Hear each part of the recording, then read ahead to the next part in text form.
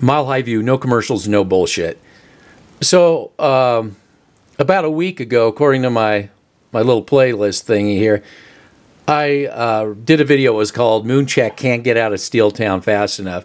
Now, I was talking about the mess that was going on. I'm the person who was talking about the mess in Pittsburgh, at least in the Denver area here, when sports talk radio wouldn't even discuss it. And when Vic Fangio got hired, I put out that probably Munchek will be brought in at some time. Of course, I posted that at Mile High Report, and the usual suspects, oh, no, wait, it doesn't work that way. Well, obviously it does work that way because he has been hired. Another thing is this nonsensical idea. Let me back up a step. The hiring of Munchek disputes this nonsensical idea that the Denver Broncos has this 11th best offensive line, which I did another video on how totally absurd that was. It's nonsense. And it was Mark Schlereth, of all people, an offensive lineman, formerly with the Denver Broncos, actually made sense on Sports Talk Radio in the morning.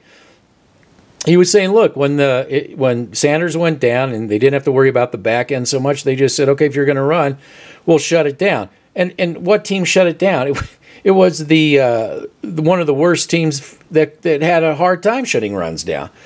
They shut it down because the offensive line is a joke. Okay, he was mentioning that offenses really don't spend a lot of time stopping the run these days because they're trying to stop these receivers, and they're playing out a little bit more. They're not as focused on stopping the run.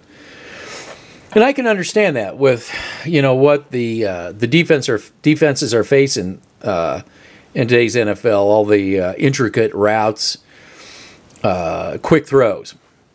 Okay, so anyway, so when it came time to shut down the Broncos' offensive line, it wasn't even a problem for one of the worst run-stop teams out there. And then the next one after that, and the next one after that. And obviously they could not make the playoffs, okay? So I disputed this fantasy that I don't know what people in... I don't know what the people in Broncos country that are doing this, what they're thinking, but obviously the need for the offensive line being taken care of is paramount. And it wasn't being taken care of. It was a fantasy. One of my offensive coordinators was Belichick's offensive line coach, which we'll never get. But I put him down as a possible OC just for the fact that if you don't have a great offensive line, you ain't got shit. And if you saw the game with New England in San Diego, and then if you look New England in the playing the Jaguars, I mean, Brady's got a brick wall in front of him. I mean, that is a marquee offensive line. Steelers had a really good offensive line. 3 linemen going to the Pro Bowl. So obviously this is a need, and obviously the old way of Gary Kubiak bringing in Rick Dennison wasn't going to cut it. So that's what this hiring of Munchek really means too. I would definitely take a Munchek over a Dennison. I think Dennison, and believe it or not, Munchek is a zone blocking guy. He is.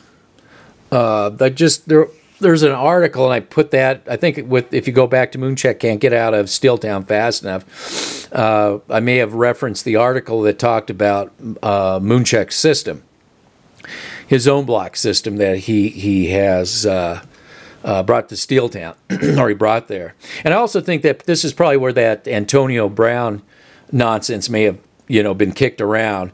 But thank God Antonio Brown wants to go to the San Francisco 49ers. I think you better let him go, because if he doesn't get his way, we all see what happens. So, and those who were just clamoring for Antonio Brown didn't like my Antonio Brown rant. But you know what? But I'm glad you posted something. It was negative. Well, look at your channel, 13 subscribers. Yeah, you know what? Yeah, but I just started it too, so But no, really, thanks. Thank you though for. I'll give you this. I just wish more people would comment. Instead of you can dig me if you want. I don't care. I'm not sports talk radio censoring. I don't care. You can dig me. But at least I'll give you credit for posting something, and that's what I want to try to do. I'm trying to get somewhere else. And don't agree with me, for sure. I mean, you don't have to agree with me. I'm not going to hate you because you disagree with me. But anyway, it just, I wanted to start this channel. I just want to bring this up too, that I just want people to start feeling free to say what they want to say without feeling that, oh, I may say something different than what, I'm sick and tired of seeing threads in football, football threads. Agreed. I agree. Don't agree with me. The whole reason I put this channel up here was to be completely different and out of the box. I don't totally disagree with everybody. I'm not saying that, but I don't usually follow the mainstream, the main thought line. I don't just go along to be along. I didn't start this to start a social revolution of friends and networks and stuff like this. Just when people have, want to go someplace that is tired of hearing the same old, echo chamber, post something different.